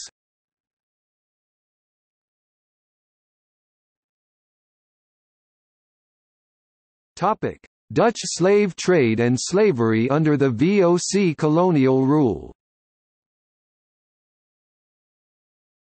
By the time the settlement was established at the Cape in 1652, the VOC already had a long experience of practicing slavery in the East Indies. Jan van Riebeeck concluded within 2 months of the establishment of the Cape settlement that slave labor would be needed for the hardest and dirtiest work. Initially, the VOC considered enslaving men from the indigenous Khoikhoi population, but the idea was rejected on the grounds that such a policy would be both costly and dangerous. Most Khoikhoi had chosen not to labor for the Dutch because of low wages and harsh conditions. In the beginning, the settlers traded with the Khoikhoi, but the harsh working conditions and low wages imposed by the Dutch led to a series of wars. The European population remained under 200 during the settlement's first 5 years, and war against neighbors numbering more than 20,000 would have been foolhardy. Moreover, the Dutch feared that Khoikhoi people, if enslaved, could always escape into the local community, whereas foreigners would find it much more difficult to elude their masters. Between 1652 and 1657, a number of unsuccessful attempts were made to obtain men from the Dutch East Indies and from Mauritius. In 1658, however, the VOC landed 2 shiploads of slaves at the Cape, one containing more than 200 people brought from Dahomey, later Benin, the second with almost 200 people, most of them children, captured from a Portuguese slaver off the coast of Angola. Except for a few individuals, these were to be the only slaves ever brought to the Cape from West Africa.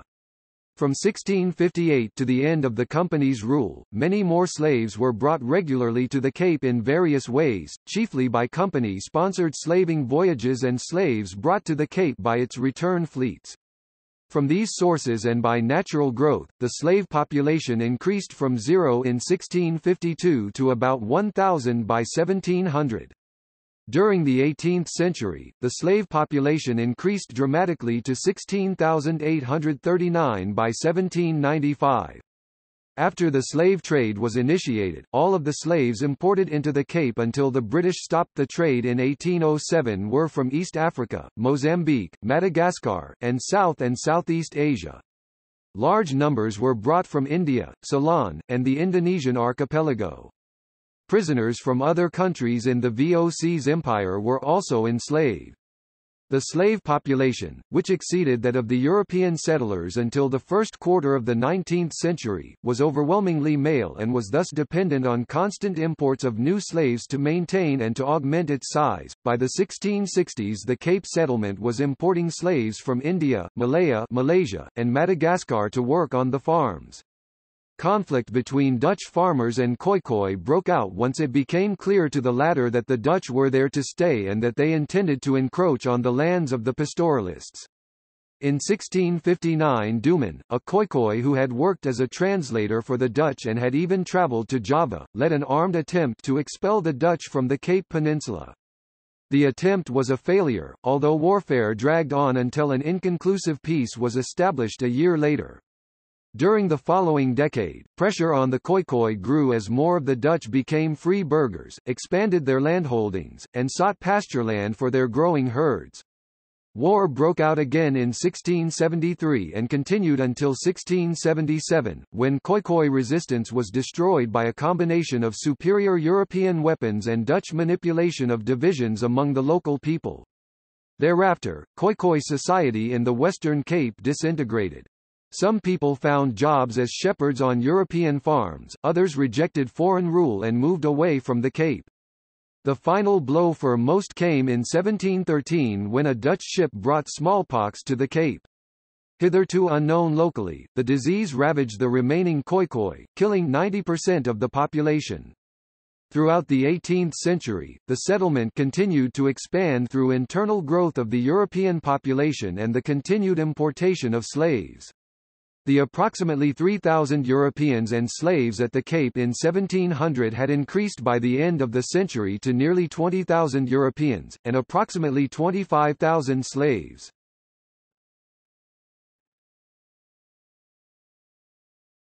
Topic: Cultural depictions of people and things associated with the VOC. Batavia, a shipwreck on the Houtman Abrolhos in 1629, made famous by the subsequent mutiny and massacre that took place among the survivors. Flying Dutchman, a legendary ghost ship in several maritime myths, likely to have originated from the 17th-century golden age of the VOC. Hansken, a female Asian elephant from Dutch Ceylon. The young elephant Hansken was brought to Amsterdam in 1637, aboard a VOC ship. Dutch Golden Age artist Rembrandt made some historical drawings of Hansken. Batavia, Dutch East Indies, 1650s, 1660s. Paintings of scenes from everyday life by Dutch Golden Age painter Andries Beekman, one of the few painters who travelled to the Dutch East Indies in the 17th century. Cosmos, A Personal Voyage, in the sixth episode Traveler's Tales of the popular documentary TV series Cosmos 1980, American astronomer Carl Sagan, who also served as host, took a look at the voyage to Jupiter and Saturn, and compared these events with the adventuring spirit of the Dutch Golden Age explorers, including the VOC's navigators. The Sino-Dutch War 1661–2000 Chinese historical drama film. The film is loosely based on the life of Koxinga Zheng Chegong and focuses on his battle with the VOC for control of Dutch Formosa at the siege of Fort Zeelandia. Ocean's 12, a 2004 American comedy heist film inspired by the historical story from the VOC's IPO and the first shares of stock ever traded publicly in history. The VOC stock certificate is the focused heist by the burglars in the movie. The Thousand Autumns of Jacob de Zoet, 2010 historical novel by British author David Mitchell. My Father's Islands, Abel Tasman's Heroic Voyages, a 2012 juvenile fiction by Christobel Mattingly, written from the perspective of Tasman's young daughter, Claesgen. The fictional story was inspired by a 1637 painting of the Tasman family by the Dutch Golden Age painter Jacob Gerrits. CUYP, one of the treasures of the National Library of Australia. The Tsar Carpenter, a cultural depiction of Tsar Peter the Great, Peter I of Russia, in his undercover visit to the Dutch Republic as part of the Grand Embassy Mission 1697–1698. When Peter the Great wanted to learn more about the Dutch Republic's sea power, he came to study seamanship, shipbuilding industry and carpentry in Amsterdam and Zaandam. Through the agency of Nicolaas Witsen, mayor of Amsterdam and an expert on Russia, Tsar Peter I worked as a ship's carpenter in the VOC's shipyards in Holland. Megacorporation or megacorporation, a quasi-fictional concept derived from the combination of the prefix mega with the word corporation, possibly inspired by the VOC's history. It refers to a quasi-fictional corporation that is a massive conglomerate, possessing quasi-governmental powers and holding monopolistic control over markets. Black Swan Theory, a metaphor or metatheory of science popularized by Nassim Nicholas Taleb. It was possibly inspired by Willem de Vlaming's 1697 discovery. De Vlaming was the first known European, Western to observe and describe black swans and quokkas, in Western Australia.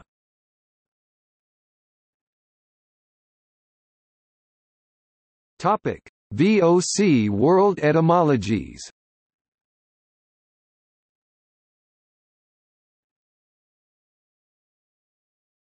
Topic: Places and things named after the VOC and its people. Dutch East India Company VOC 10649 VOC Minor Planet VOC Mentality VOC Mentaliteit in Dutch, coined in 2006 by Jan Peter Balkenende. Willem Blaeu, 10652 Blaeu Minor Planet.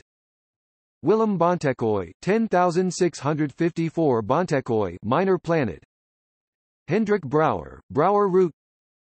Peter de Carpentier, Gulf of Carpentaria. Jan Karstenszoon, Mount Karstens, Karstens Pyramid, Karstens Glacier.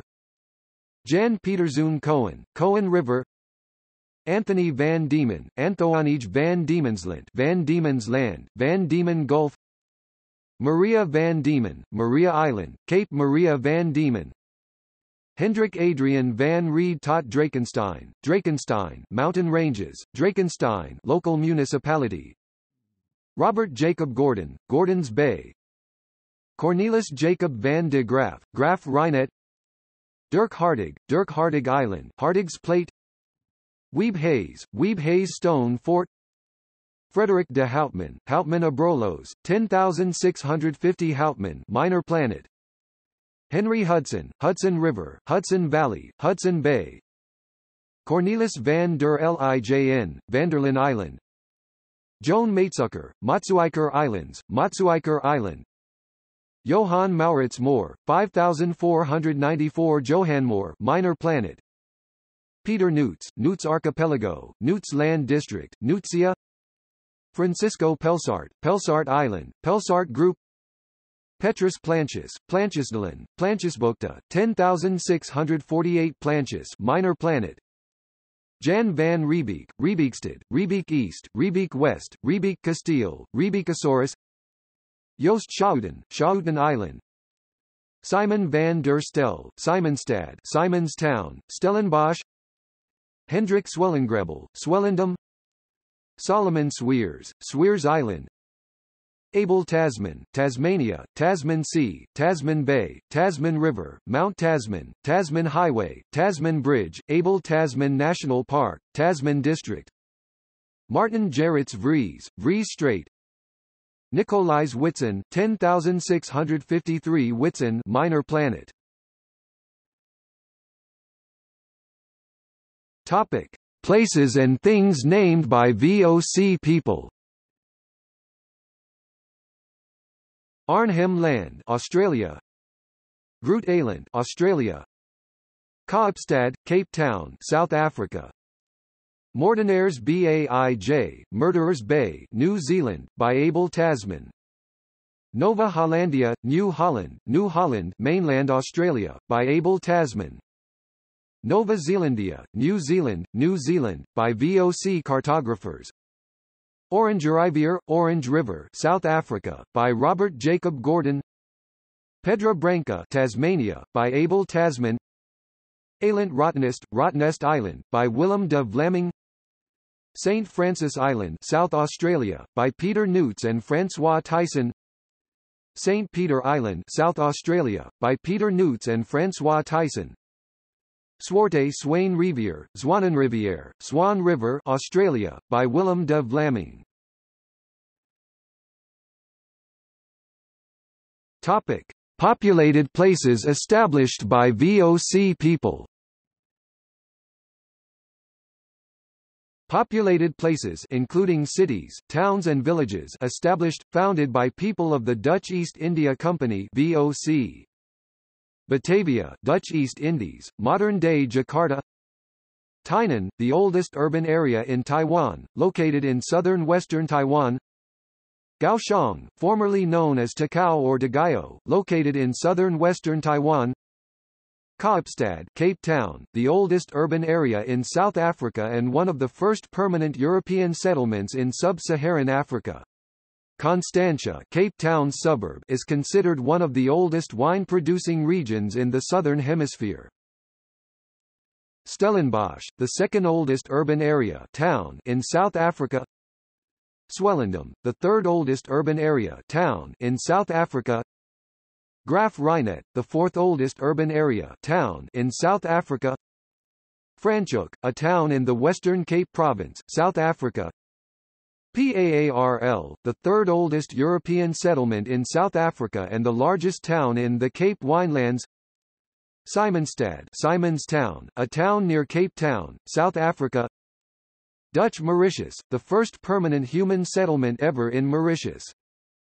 Topic: Important heritage sites in the VOC world. Netherlands, Amsterdam, the VOC's global headquarters. Zaandam, one of the world's earliest known industrialized areas and the VOC's shipbuilding center. Indonesia, Jakarta, the VOC's second headquarters and de facto administrative center. Sri Lanka, Gale, a UNESCO World Heritage Site. South Africa, Western Cape, Cape Town, Stellenbosch, Swellendam, Franschhoek, Paarl, the first urban areas to be established in South Africa. Taiwan, Tainan, the first urban area to be established in Taiwan. Japan, Nagasaki, Hirado and Dejima. Malaysia, Malacca, a UNESCO World Heritage Site. Australia, Western Australia, Dirk Hartog Island and Houtman Abrolhos.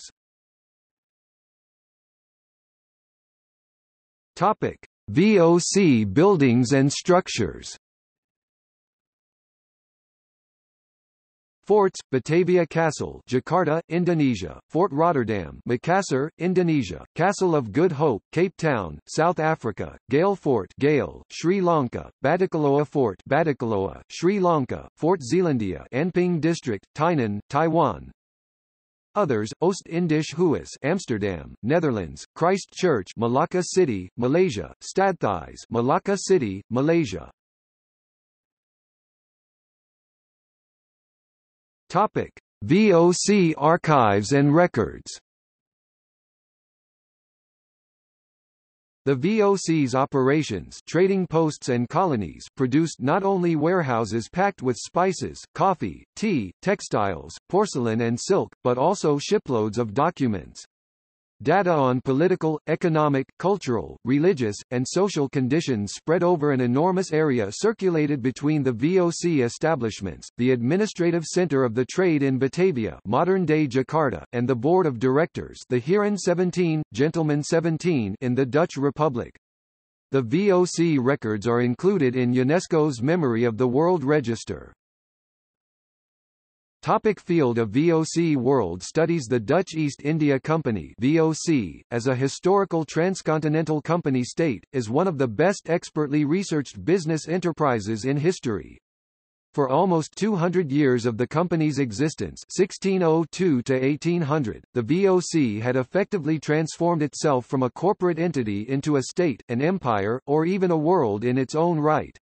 The VOC world, i.e. networks of people, places, things, activities, and events associated with the Dutch East India Company, has been the subject of a vast amount of literature, including works of fiction and non-fiction. VOC world studies, often included within a broader field of early modern Dutch global world studies, is an international multidisciplinary field focused on social, cultural, religious, scientific, technological, economic, financial, business, maritime, military, political, legal, diplomatic activities, organization and administration of the VOC and its colorful world. As North and Kaufman 2014 notes, the Dutch East India Company (VOC) has long attracted the attention of scholarship. Its lengthy history, widespread enterprises, and the survival of massive amounts of documentation, literally 1,200 meters of essays pertaining to the VOC, may be found in the National Archives in The Hague, and many more documents are scattered in archives throughout Asia and in South Africa, have stimulated many works on economic and social history. Important publications have also appeared on the trade, shipping, institutional organization, and administration of the VOC. Much has also been learned about the VOC and Dutch colonial societies. Moreover, the TANAP Towards a New Age of Partnership, 2000 to 2007 project has created momentum for research on the relationship between the VOC and indigenous societies. In contrast, the role of the VOC in cultural history and especially in the history of visual and material culture has not yet attracted comparable interest. To be sure, journals and other travel accounts, some even with illustrations, by soldiers, shippers, and VOC officials among others have been utilized as sources. VOC scholarship is highly specialized in general, such as archaeological studies of the VOC world. Some of the notable VOC historians, scholars include Sinapa Arasaratnam, Leonard Blussay, Peter Borschberg, Charles Ralph Boxer, Jaap R. Bruggen, Fem Gostra, Om Prakash, and Nigel Worden.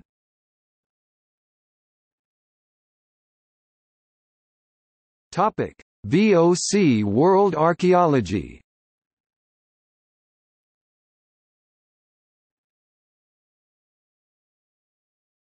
Topic: VOC timeline and historical firsts. The publication of the Theatrum Orbis Terrarum by Abraham Ortelius in 1570 marked the official beginning of the Golden Age of Netherlandish cartography, c. 1570s to 1670s. In the Golden Age of Dutch exploration and discovery, c. 1590s to 1720s, the Dutch Republic's seafarers and explorers, including the VOC's navigators, became the first non-natives to undisputedly discover, explore and map coastlines of the Australian continent, including mainland Australia, Tasmania, and their surrounding islands, New Zealand, Tonga, and Fiji.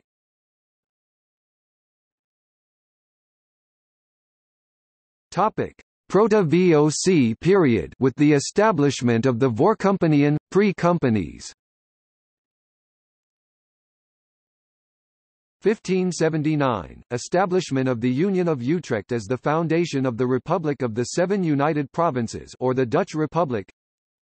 1580 – Establishment of the Iberian Union 1580–1640 by Philip II, King of Spain and Lord of the 17 provinces of the Netherlands, Heer der Nederlanden in Dutch. 1581 – Act of Abjuration. 1585 – Fall of Antwerp. 1594–1598 – Establishment of the Company van Veer, one of the forerunners or the so-called Voorkompaniën, pre-companies of the United East India Company (VOC).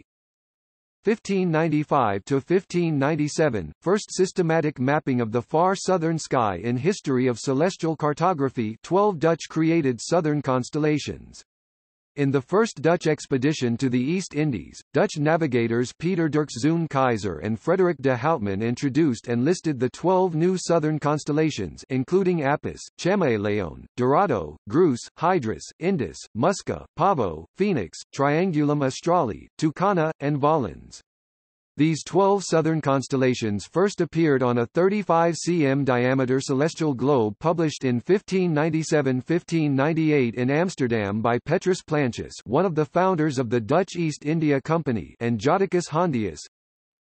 1596 – Dutch explorer Willem Barent SZ and his crew became the firsts to undisputedly discover and chart the Svalbard archipelago while searching for the Northern Sea Route Northeast Passage to the Far East. 1596 – The publication of Jan Huygen van Linschooten's Itinerario in Amsterdam opened the Indian Ocean world for the European geographical imagination. Van Linschooten is credited with publishing in Europe important classified information about Asian trade and navigation that was hidden by the Iberian Great Powers, the Spanish Empire and Portuguese Empire. 1598–1600 – Second Dutch expedition to the East Indies. 1599–1602 – Establishment of the Brabant Company, one of the forerunners Voorkompaniën, pre-companies of the United East India Company (VOC). 1600 – Establishment of the British East India Company 1600–1874.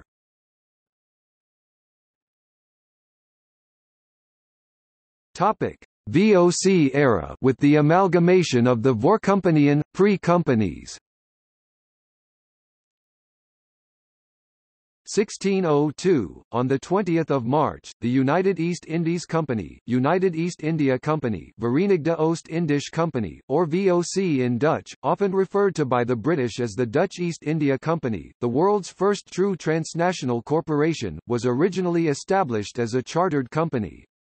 The company was founded from a government-directed consolidation, amalgamation of the so-called Voorkompaniën or pre-companies. The VOC was the first joint stock company to get a fixed capital stock and the first recorded public company ever to pay regular dividends. 1603 – Van Heemskerk's capture of Portuguese carrack Santa Catarina. 1606 – The first undisputed documented European sighting of and landing on the Australian continent, Nova Hollandia, by the VOC navigator Willem Janszoon aboard the Dufkin.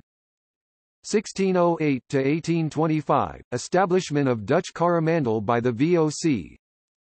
1609–1621 – 12 years truce.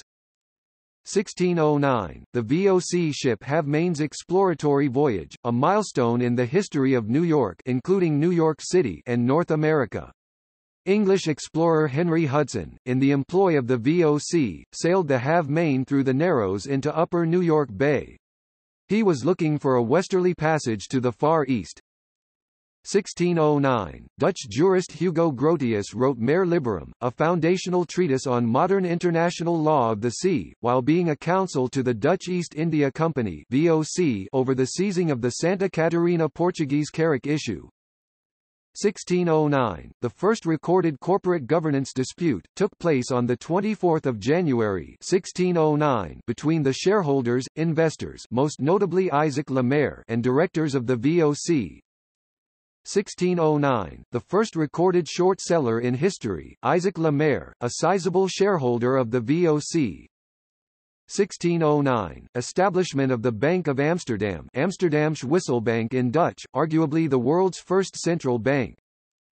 1610, an early mechanism of financial regulation practice was the first recorded ban on short selling, by the Dutch authorities.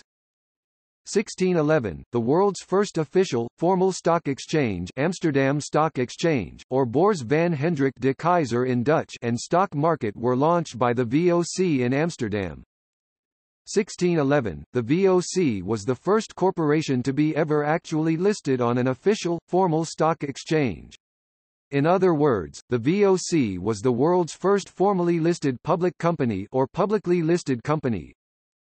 1611, discovery of the Brouwer route by the VOC navigator Hendrik Brouwer. 1616, the VOC navigator Dirk Hartog made the first recorded European landing on the west coast of the Australian continent. 1616, Hartog Plate, the first known European artifact found on Australian soil, Dirk Hartog Island. 1616 to 1825, establishment of Dutch Surate by the VOC. 1616, establishment of the Danish East India Company 1616 to 1729. 1619, establishment of Batavia at the site of the razed city of Jayakarta by the VOC. 1619, Batavia Castle, Kasteel van Batavia in Dutch, was built by the VOC. 1621, establishment of the Dutch West India Company WIC, GWIC in Dutch. 1622, on 24 January, Amsterdam-based businessman Isaac Lemaire filed a petition against the VOC, marking the first recorded expression of shareholder activism or shareholder rebellion. 1623, Amboina Massacre. 1624–1634, Fort Zeelandia, Fort Anping, Dutch Formosa, was built by the VOC. 1624–1662, Tainan, Dutch Formosa, the first urban area to be established in Taiwan. 1627–1825, establishment of Dutch Bengal by the VOC. 1627, the VOC explorers François Thyssen and Peter Nuyts made the first recorded European landing on the south coast of the Australian continent and charted about 1,800 kilometres of it between Cape Leeuwin and the Nuyts archipelago. 1628, establishment of the Portuguese East India Company 1628–1633. 1629, Weeb Hayes Stone Fort, West Wallaby Island, the first known European structure to be built on the Australian continent. It was built by survivors of the Batavia shipwreck and massacre. 1636, Lamey Island Massacre. 1636–1637, Tulip Mania, generally considered to be the first recorded economic bubble or speculative bubble in history. Early stock market bubbles and crashes also have their roots in financial activities of the Dutch East India Company and Dutch Republic. 1637, Hansken, a young female Asian elephant from Dutch Ceylon, was brought to Amsterdam in 1637, aboard a VOC ship. Dutch Golden Age artist Rembrandt made some historical drawings of Hansken. 1638–1710, Dutch Mauritius, the first permanent human settlement to be established in Mauritius. 1640–1796, establishment of Dutch Ceylon by the VOC. 1641–1825, establishment of Dutch Malacca by the VOC. 1641–1853, beginnings of Rengaku, first phase, 1641–1720. After 1641, the VOC businessmen were the only Western allowed to trade with or to enter isolated Japan. 1642, the VOC explorer Abel Tasman discovered, explored, and charted Tasmania and its neighbouring islands. He named Tasmania Anthoanige van Diemensland, anglicised as Van Diemen's Land, after Anthony van Diemen, the Dutch East India Company's Governor-General, who had commissioned his voyage. 1642, on 13 December, Abel Tasman's VOC crew were the first non-natives known to discover, explore and chart New Zealand's coastline, Nova Zealandia. 1643, the VOC's navigator Martin Gerrits Vries became the first recorded European to explore and map Vries Strait. 1643, Trin Nguyen War. 1643 to 1644, Cambodian-Dutch War. 1646, Battles of La Naval de Manila. 1648, Peace of Westphalia. 1652 to 1654, First Anglo-Dutch War. 1652 to 1806, Kaapstad, Cape Town, the first urban area to be established in South Africa. 1653 to 1666, the VOC bookkeeper Hendrik Hamel was the first known non-Asian to experience firsthand and write about Joseon-era Korea, often referred to as the Hermit Kingdom. 1659, beginnings of the South African wine industry. 1659 to 1677, Khoikhoi Dutch Wars. 1660, King Charles II of England sailed from Breda to Delft in a yacht owned by the VOC. HMY Mary and HMY Basin, both were built by the VOC, were given to Charles II, on the restoration of the monarchy, as part of the Dutch gift.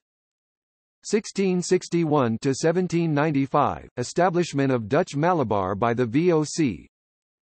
1662, the publication of Johannes Blaeu's Atlas Major, first edition, in Amsterdam.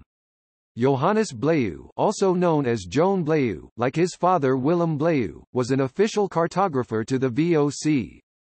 Along with Abraham Ortelius's Theatrum Orbis Terrarum 1570, the Atlas Major 1662-65 is widely considered a masterpiece of the Golden Age of Netherlandish cartography, also known as the Golden Age of Dutch cartography. 1664, establishment of the French East India Company 1664-1794. 1665-1667, Second Anglo-Dutch War. 1665, Battle of Vegan, in August 1665 as part of the Second Anglo-Dutch War. 1666-1679, the Castle of Good Hope, the oldest surviving building in South Africa, was built by the VOC. 1672-1674, Third Anglo-Dutch War. 1672-1678, Franco-Dutch War. 1679, Stellenbosch, the second oldest urban area town in South Africa, was founded in 1679 by the governor of the Dutch Cape Colony Simon van der Stel. 1680, establishment of Simonstad, Simon's Town, a town near Cape Town. 1688-1689, the first large-scale emigration of Huguenots to the Dutch Cape Colony, modern-day Western Cape, South Africa. 1688, establishment of Franschhoek, a town in the Western Cape Province, in 1688 by Huguenots. 1688, after observing and analyzing the workings of the VOC lead Dutch stock market, Amsterdam-based businessman Joseph de la Vega published Confusion de Confusiones, the earliest known book about stock trading and first book on the inner workings of the stock market, including the stock exchange, in its modern sense. The publication of Confusion de Confusiones 1688 helped lay the foundations for modern fields of technical analysis and behavioral finance. 1697, European discovery of black swans for the first time in history, by the VOC navigator Willem de Vlaming. 1697, in his undercover visit to the Dutch Republic as part of the Grand Embassy mission 1697-98, Tsar Peter I of Russia, Peter the Great, worked incognito as a ship's carpenter at the VOC's shipyards in Amsterdam and Zaandam, Saardam, for a period of 4 months. 1704-1708, First Javanese War of Succession. 1712, the wreck of VOC ship Zoetorp on the western Australian coast. 1719-1723, Second Javanese War of Succession.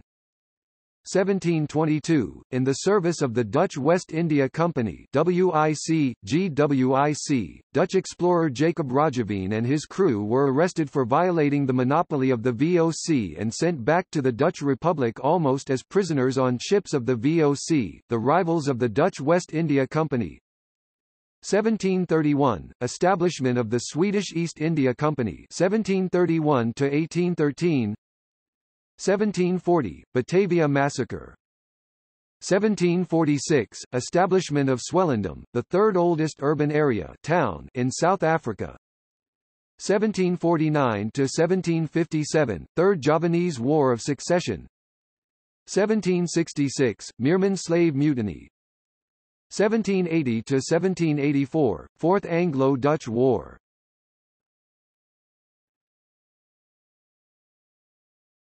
Topic. See also: Other trading companies in the Age of Sail. Notes